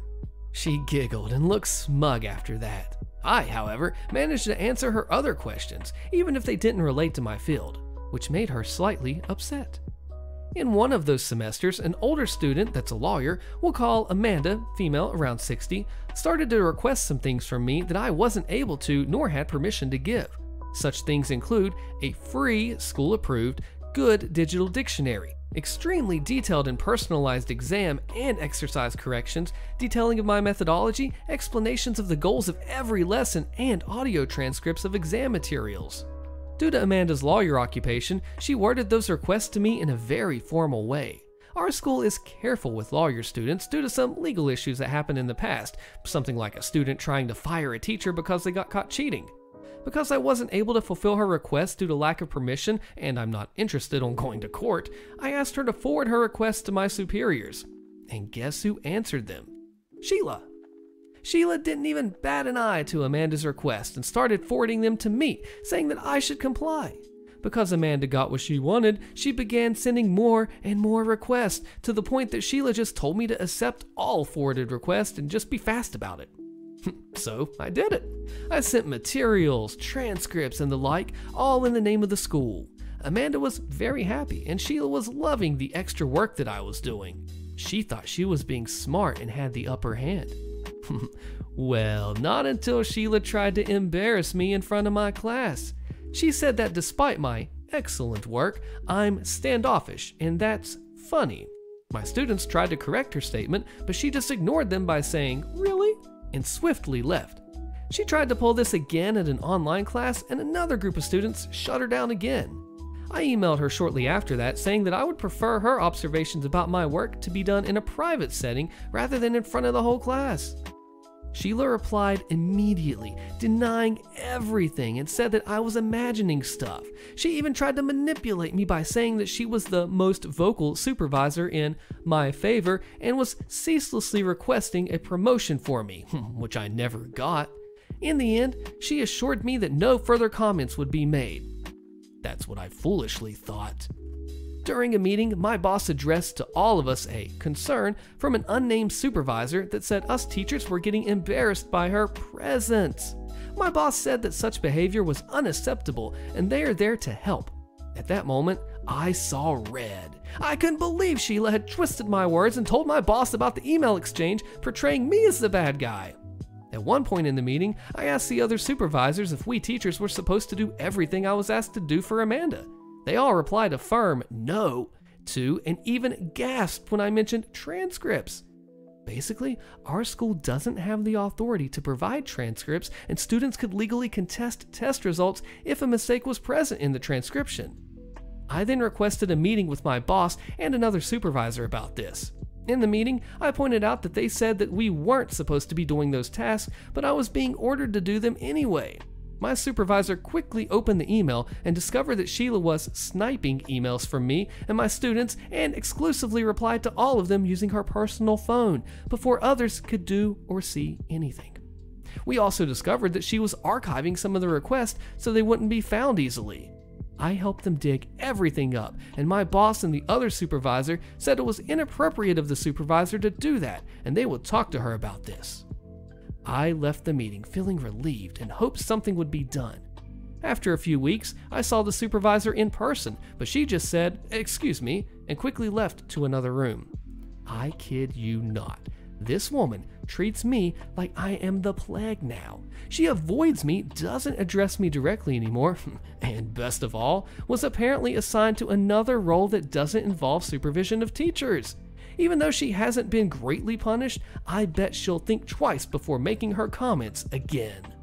Holy cow, this was like directly targeting OP, gaslighting, and just going the extra mile underneath everyone else, under the table, not allowed to, tell them just to prove everything. Like, this person did some really messed up stuff, and thanks to OP's due diligence and malicious compliance, was able to uncover this whole nasty scheme and expose Sheila for who she truly was. OP, way to go. Have me work throughout the pandemic, promote me, and then don't accommodate my disability? You can pay my short-term disability insurance for that. Posted by Random Cashier 75. Let me do a little backstory first. I started working at Walmart before the COVID-19 pandemic happened as a full-time apparel employee. I happened to have grand mal epilepsy that started in my mid-20s, around 2015. I'm also quite understanding of other people's disabilities and often try to work with them since I can relate to having issues. So for example, I use hand gestures and/or writing for deaf coworkers. This helps with basic communication that most hearing people don't bother with, and it's normally appreciated that I do this. I got to stay in that exact same position throughout 2020 and part of 2021. Naturally, I had to still go to work as an essential employee, deal with the anti-masking idiots, and worry about both of my parents who also work in retail. I managed to get myself promoted to the digital shopping department by transferring stores and pointing out certain key skills that I have that are, well, really useful for retail in 2021. I had politely asked for the minimal requirements for my department manager of 1. Being able to take medication at work, and 2. Not having to bring orders out to cars because I lack what's known as an aura. Basically, summed up here, I can't sense seizures coming. Though I don't have them very often due to medication, a grand mal plus a busy parking lot at work seems like a bad idea. My department manager agreed to this condition as long as I did other work to help out the digital team instead, which was completely reasonable to ask for in my opinion. So as per the request for a lot of the closing shifts that I'd work, I'd take up phone duty, pre-set up the orders to go out, and/or do returns for the department. The issue here was the personal department person. She kept forgetting about my condition repeatedly over the next year. Now this was despite me bringing in medical notes from my neurologist for my file, pointing this out more than once on why I shouldn't be scheduled solo, and having the department manager talk to her. Now after over a year, she scheduled me completely solo for a closing, which I noticed and texted my department lead about. I did the official suggestion of hers, despite my thoughts that corporate Walmart was likely even dumber than her on basic disabilities. I only asked for the exact same things that I asked my department manager for, both very, very logical and minimal accommodation requests. As I suspected, Walmart's Sedgwick said, "We can't do this unless you change departments." All departments suggested either wouldn't work due to time and/or location, or they were back at the same level as apparel, which would lower my position and pay. Sedgwick put me on an automatically placed LOA, leave of absence, after a few days without my permission. This was, quote, to allow me to figure out what I should do, end quote, over the next 4 months. I called up and I asked the Walmart Benefit Center about this. As of late 2019, Walmart signed all of their employees up for a free to the employees short-term disability insurance without officially telling them. I filed to get this insurance to pay for my entire LOA, politely explained my situation to a total of 3 people, and was given a short-term disability payments, with back pay, for exactly when they put me on leave. I'd rather have my paycheck and insurance stick around for a while, despite Walmart and Sedgwick being idiotic. I quit Walmart after having gotten holiday employment with Target for 2 months at that point. Now listen here, you do not mess with people's disabilities in this regard. This is a dangerous thing, putting this person out to work alone by themselves and just basic accommodations, being a kind human being. Is that not enough? So then OP says, I'm not just worried about my job, I'm worried about my safety. So they go take it up to the next level, malicious compliantly, and come back with a huge W win right here for themselves, their disability insurance, their quality of life, and their career. OP, way to go. Don't bother me unless it's an emergency, posted by I Like the Quiet Zeppo. This morning, I got into my car and I realized that I left my headlights on. Thankfully, modern technology meant that it had automatically switched off when the key was removed, but it reminded me of a time where that wasn't so. Many years ago, I was working one of my first jobs in a little cafe, nearing the end of my training period. It was a quiet day, perfect to put the newbie on with only one experienced staff member. The experienced staff member called in sick. Boss had to come in and cover until Sue could come in early. Boss wanted to use the time on site to do paperwork out the back. I'll be in here if you have any questions. I very annoyingly had a lot of questions. How to void an incorrect transaction, where to find more special paper for the credit card machine, what to do when the coffee grinder stopped working, and so on. Finally, boss said, I'm busy. Don't bother me unless it's an emergency. Let me know when Sue is here. Shyly, I replied, that's just what I came to tell you. Sue just arrived. Great. Any more questions? Just ask her. Sue took over the coffee area and got me on restocking, clearing tables, and emptying the bins and other necessary grunt work. I went out to the outside bins through the little staff parking area and saw my boss's old car there with the headlights still on. I went back to my boss's office. Boss, is it an emergency? Boss snapped. Not to me, I replied. Then go away. I left quickly. I went to tell Sue instead. Sue, and then I changed my mind. Boss doesn't want to be disturbed unless it's an emergency, so I'm supposed to ask you if I have more questions. Sue and I worked pleasantly until the end of my shift a few hours later. As I gathered my things to leave, boss ran by me, knocking into me a bit. Without turning around to see if I was okay, boss said, "Sorry, I'm in a rush." I slowed down to see what happened next, getting out my brick of a phone to text my mother that I was on my way home. I could hear my boss swearing. OP! Oh no. Boss realized that what I was going to tell them earlier, and I was in trouble. Can you bring your car in and give me a jump start? My battery is flat. Now only a few cars could fit, so only senior staff and management could park there. I walked here. I live 10 minutes of a walk up the hill. I raced off before boss could blame me. The next time I was on shift with Sue, I asked what happened to boss. Well, headlights got left on. He got a flat battery. Boss tried to jump start it with my car, but it didn't work. Had to call a taxi. Funny that neither of us noticed the lights were on when we walked by it. And I realized, of course, she had to have seen it when she walked in. I can only imagine why she didn't say anything either.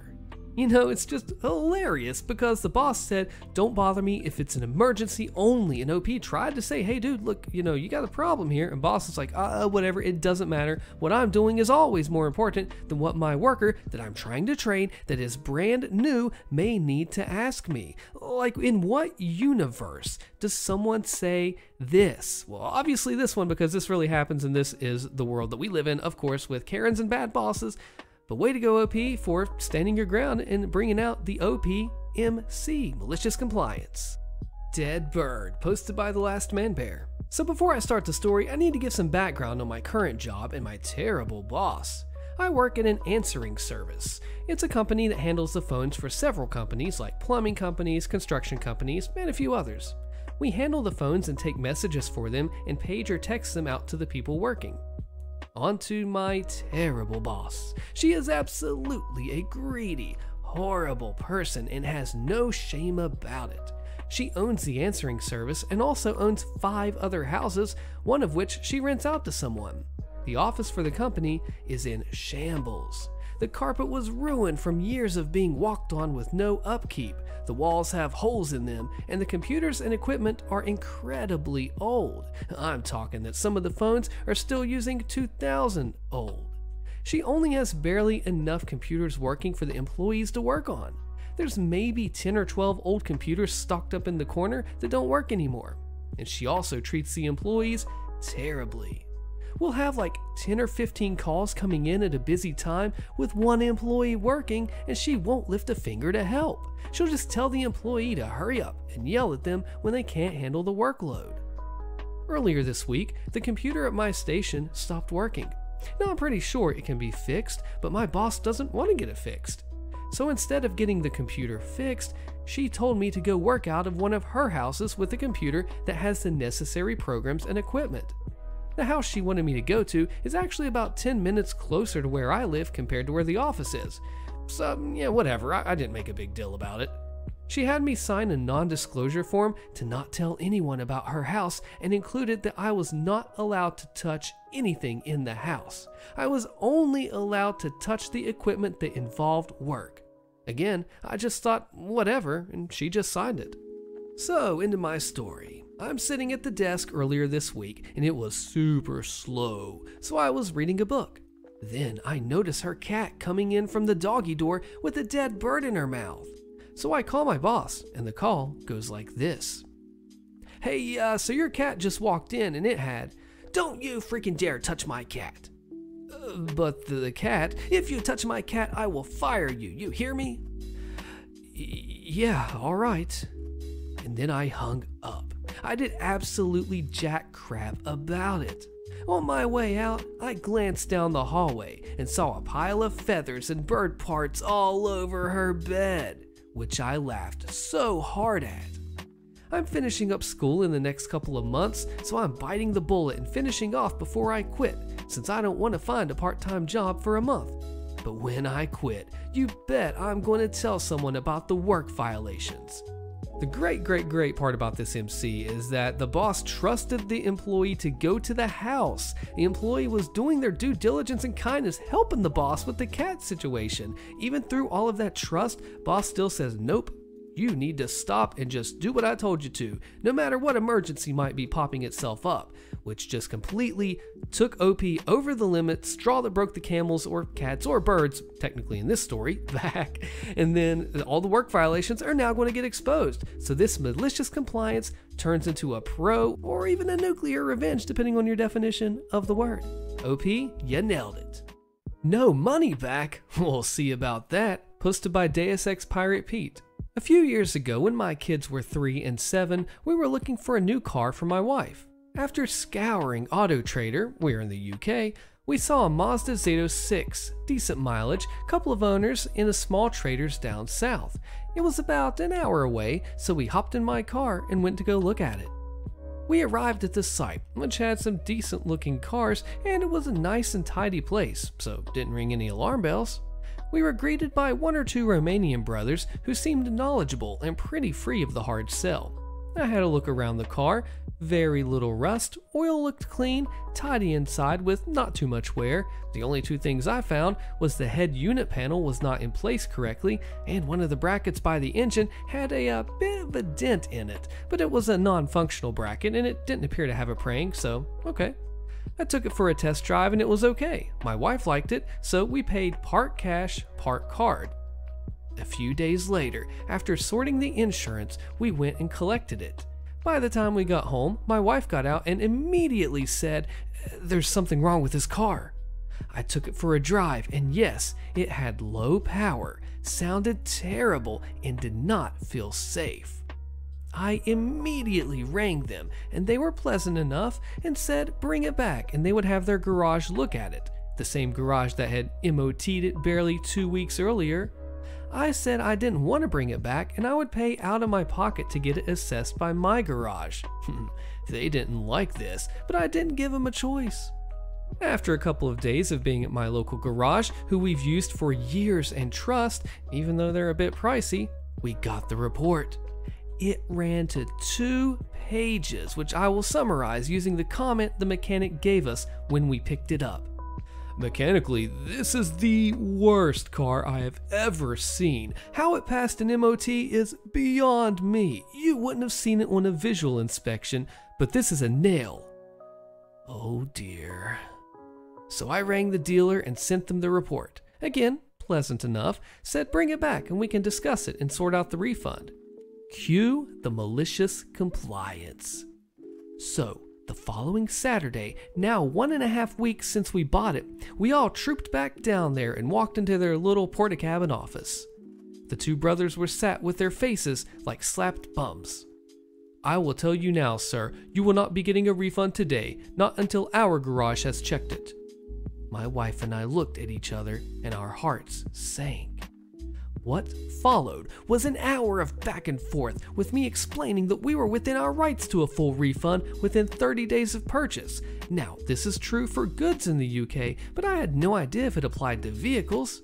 After an hour, my wife and I stepped outside. The kids were getting bored and fractious.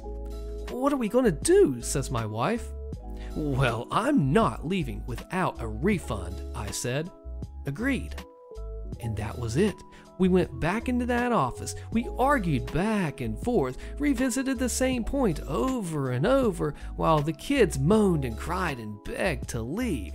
But we sat there and we argued very calmly, very matter-of-factly, without getting angry or raising our voices. At a couple of points, one brother left to serve people who had walked into the yard, and at one point he came in with another couple who were interested in a car.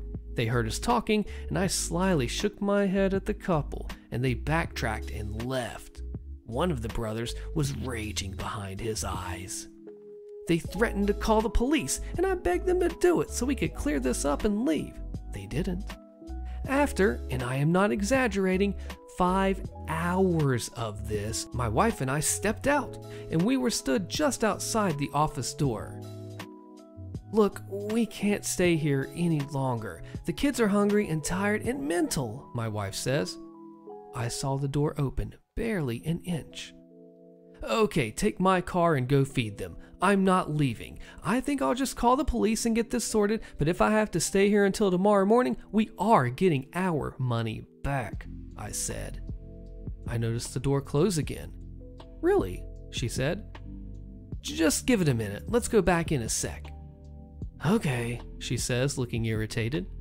We go back in and one brother is counting out cash on the table. At this point, it's early evening.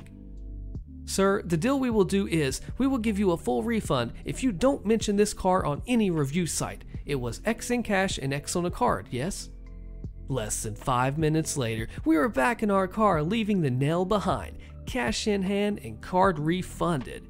We had found a pub that does food, and we were heading there rapidly. The kids were okay now that they knew food was near. With everything sorted, my wife and I looked at each other for a second and cheered and whooped, hollered, and banged the steering wheel, making the little lad cry, bless him. We could not believe that after 5 hours of back and forth, crying kids, belligerent salesmen, we had won. We had flipping well won. This sort of thing never happened to us, and yet there we were.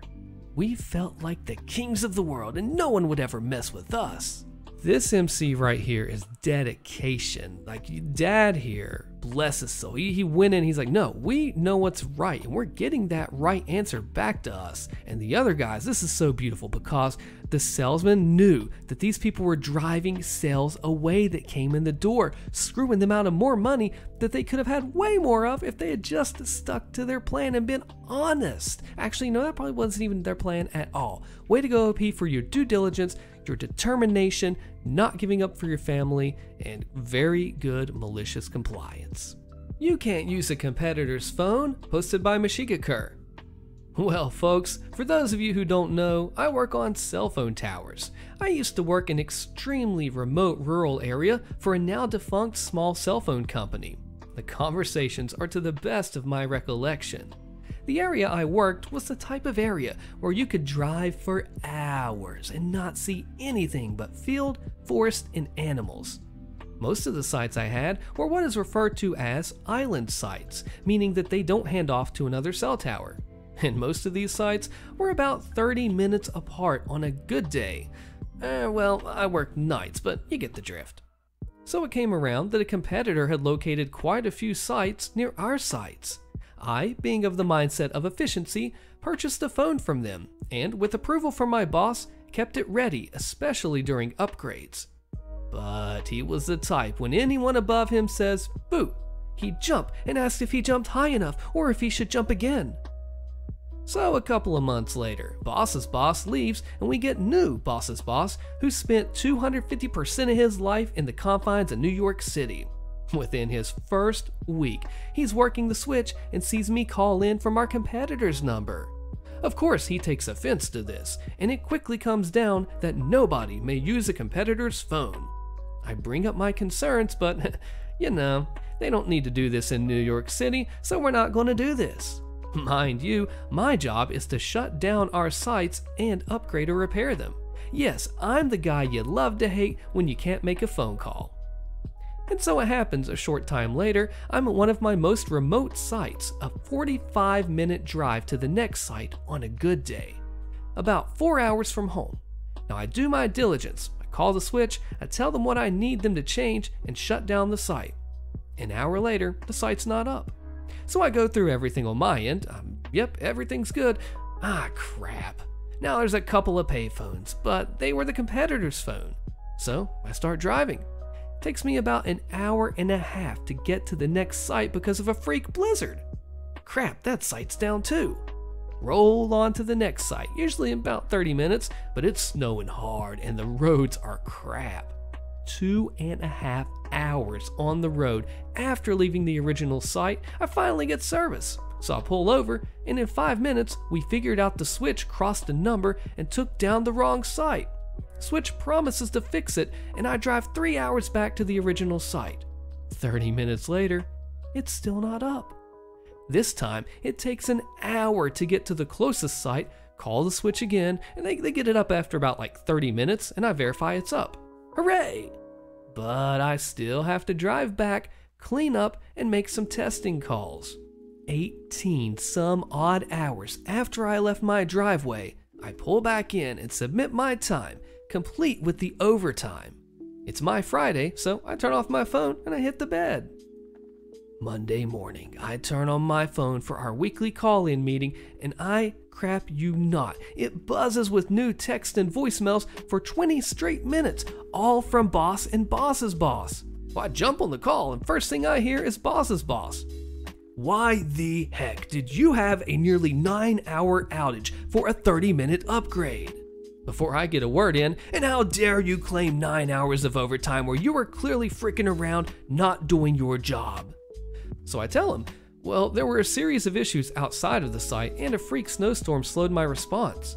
I hit send on emails that I had already prepared before clocking out for the weekend with a full rundown of events of the night, as a reply to the emails coming down from him dismissing my needs for a competitor's phone, and included his boss, the vice president of the company. Boss's boss says, I don't want to freaking hear excuses from you. Why didn't you just use a freaking payphone and call for help? Literally everyone on the call groaned. In case you don't remember, I just replied to a series of emails where you forbade me, under threat of termination, from using a competitor's phone. At this point, I hear VP join our call. And since payphones are owned by a competitor, I spent 6 hours driving around in a blizzard searching for service instead of spending 45 minutes to an hour and making a call on a competitor's phone. I never freaking threatened to terminate anyone. Don't be stupid. You could have used a payphone. The VP cuts in. It appears, boss, that you do not remember what you said, and Mr. Kerr has clearly documented his actions on the night in question. Boss, please call me immediately. Thank you everyone else for your time this morning. Please have a good day. This meeting is over. Boss's boss was removed shortly afterwards, having a fairly rocky rest of his short employment. I now work for the company which purchased our competitor. I've moved to my home state, though I still work a rural market, and it's not quite as bad. This is the greatest thing because this was covering his butt. His boss said, do this. You get that stuff in writing. You get that down. And you say, all right, well, hey, if this fallout hits, you told me to do the thing. I am just following your rules. You are safe, ideally, because the boss told you to do it. You did it. You said this is not a good idea. The boss does it anyway. And then fallout comes on him. OP, you handled this very eloquently, very Oh, just top of the line, top notch. Nice work, OP. Return the car empty? Done. Posted by MA77MC. Talking to my grandmother earlier today reminded me of this story from a number of years ago. I live in Sydney and used to fly up to the Gold Coast around 3 or 4 times a year to check on my grandmother. Now, the whole family was in Sydney, so someone would usually pop up once each month to help her out. Anyway, I would always rent a car from Hertz when I arrived. At the time, they offered a prepaid fuel option where you would pay an amount and not need to refuel before return. It was usually less than you would pay at the local service station, so I usually took this option. As I picked up the keys to this shiny new manual Toyota Corolla, the woman said to me, "So you have the prepaid fuel, just bring it back empty." After a few days of relaxing by the beach, I ran a few errands for my grandmother in the morning before my 1500 flight. When the fuel light comes on and the words of Hertz staff ring in my ear, "Bring it back empty." Not wanting to push it, I pulled into 7-Eleven and put 2 liters in and went on my way. The light didn't extinguish, but with the distance I needed to cover, I figured I'd be safe. About 1300, my grandmother is pushing me out the door, telling me to catch my flight, so I make the 6-kilometer trip to the airport, the whole time anxiously wondering if I'll make it with the fuel remaining. As I was coming up on the airport, I felt the engine sputter, but it was still going. Heading in, it started sputtering more, so much so that I genuinely thought that I'd run out mere meters from my destination. As I pulled through the boom gate for rental returns, I put my foot down and got a final burst of acceleration, the car determined to be the little engine that could, my finish line in sight, and the car is gonna make it. Until it didn't. The car stalled. With the momentum, I had pulled it into a spot marked Avis, and it only made it about halfway in. I tried in vain to restart it, but it wasn't to be. I got out and pushed the little engine that could into bay 109. I was 11 bays short of the first marked Hertz, and I was a broken man, my goal so near yet so far. Torment ran through my mind. Did those 11 bays mean that I was short of my goal to bring it back empty? I mean, it was in the rental car park after all, and it wasn't uncommon for people to just, park in a spot and ignore who owns the spot. I walk into the terminal, carry on roller bay in one hand, car keys in the other, and walk up to the rental returns. "Can I help you?" the same young woman asks as I walk up to her. "I'm returning a car," I said. She takes the paperwork and asks where I'd parked it. "Bay 109, it says Avis," I respond, her not looking up. She shrugs and talks into the radio on the counter. "Return 109, she finally says. "Did you fill it up?" I say no, and she asks roughly how much is left. "Well, none," I say. "Oh, so the petrol light is on, no worries," she says. No, I reply. I mean, it ran out of fuel as I drove in. I had to push it into the parking spot." The helpful woman gives me a blank stare for a full 10 seconds. "Wait, you let it run out? You said return it empty, so I accepted your challenge. It seems I win," I said with a mixture of pride and embarrassment. The staff member turns to her colleague, points at me, and says, "Prepaid fuel, and he says he ran out in the car park." The guy looks at me with a smirk and says, "Really?" "Well, it wouldn't start back up," I reply as someone comes in from the outside to get the keys. "It's out of fuel," the woman says. "That's okay, I'll run up to Shell after I've washed it," he replies.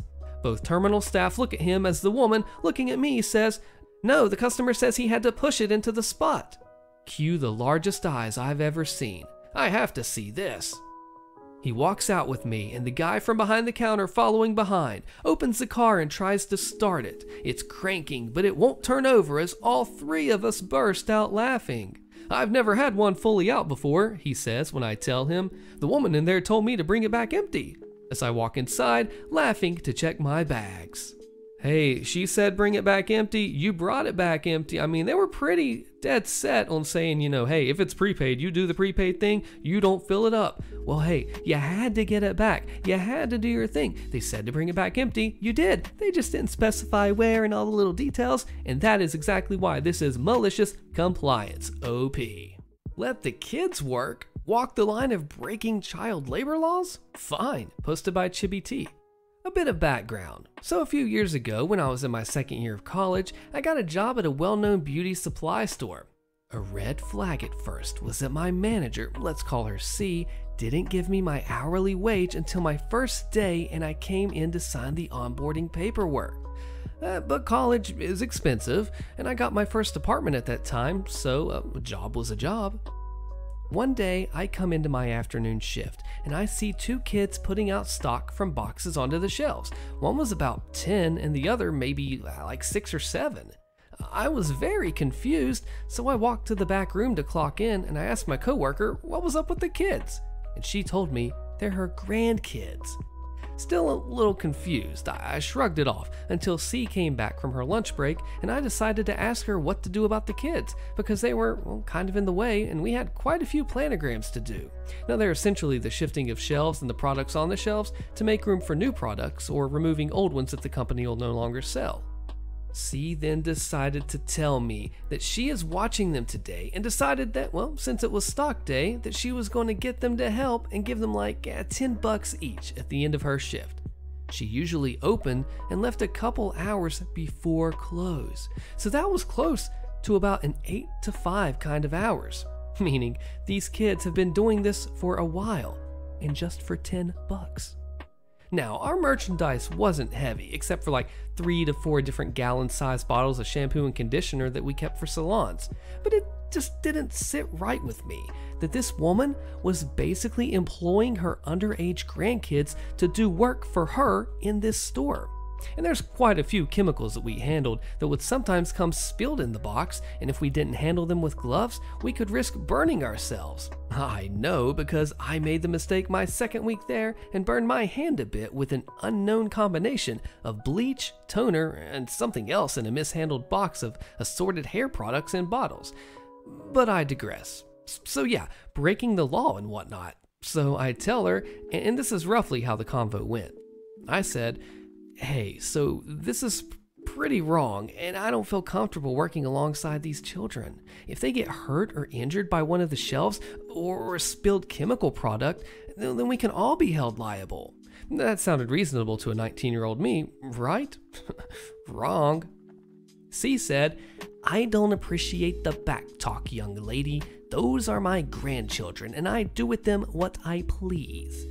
Not to mention, I am the manager here, not you. So get started on those planograms. The pictures are due in 2 days."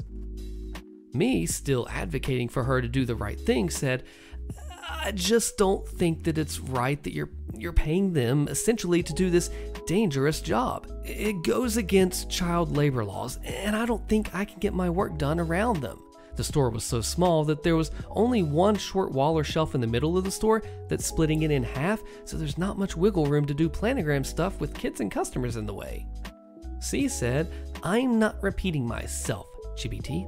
Mind your business and do as you're told. I won't repeat myself." I have a split second to think about what I'll do next before she walks away. I never cared about getting on her bad side because I never did anything wrong. She just never liked me for some reason. So I decided to say, hey, wait, can you email me your directions for how to maneuver around the kids? I want to make sure that so-and-so, the next shift coworker who's coming in about 30 minutes, knows what to do in case I'm in like the back or something. C rolls her eyes, already annoyed with me an hour into my shift, and says, "Whatever." 20 minutes later, I get an email in my inbox. Nothing but the subject in all caps. "My grandkids will be working stock while everyone else does the new planograms. I gave the kids $10 to help in the store and have lunch in the fridge." And that's verbatim with a quick search in my email. She basically typed her own career grave with that one.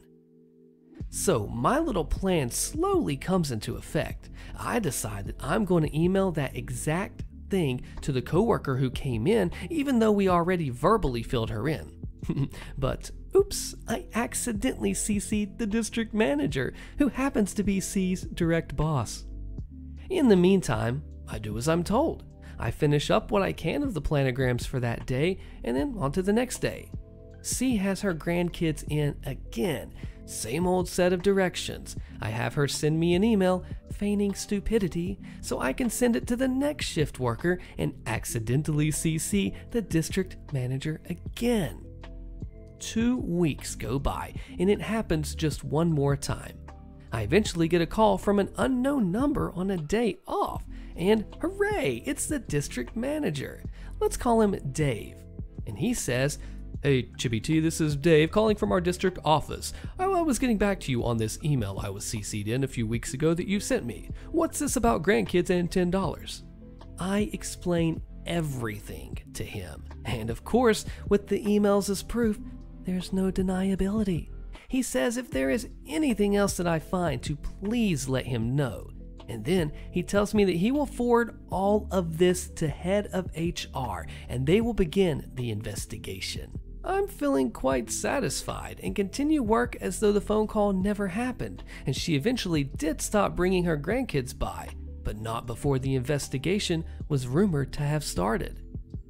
A month and a half passed by, and I put in my 2 weeks notice because I found a better job and I hated it there.